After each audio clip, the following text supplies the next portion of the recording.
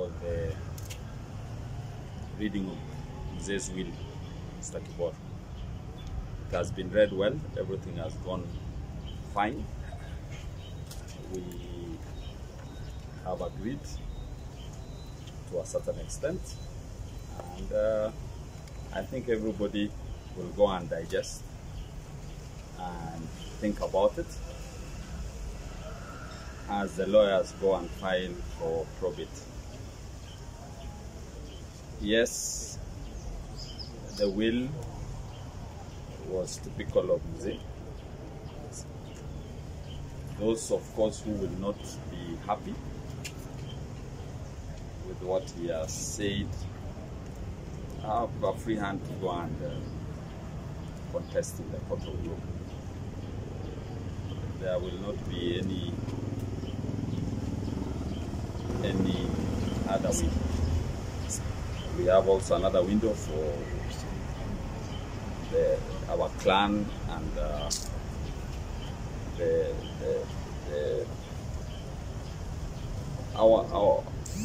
our older generation, or rather our elders, to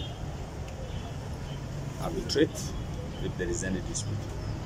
But personally, I am okay with it as read today. When you give us the highlights in the week, what are some of the highlights in the week? The highlights is such that there is nothing new per se. It was not very comprehensive.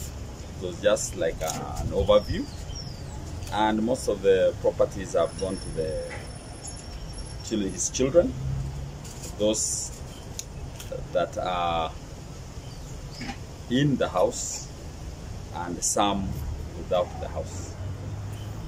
So generally speaking, there is nothing really. Everybody knows it's more or less the status quo has remained. Who presented the will, and when was it written? The will was written in February last year, and the reader is Mr. Kalia, a distinguished lawyer in this town.